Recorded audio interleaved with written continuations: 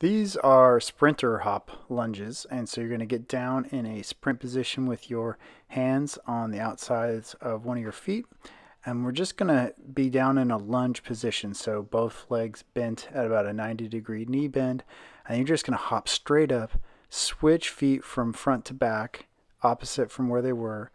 Keep that core nice and tight, and you're just going to tap the floor each time you do one of those foot switches. Make sure you keep breathing in through the nose, out through the mouth, and you'll just keep going for your prescribed duration.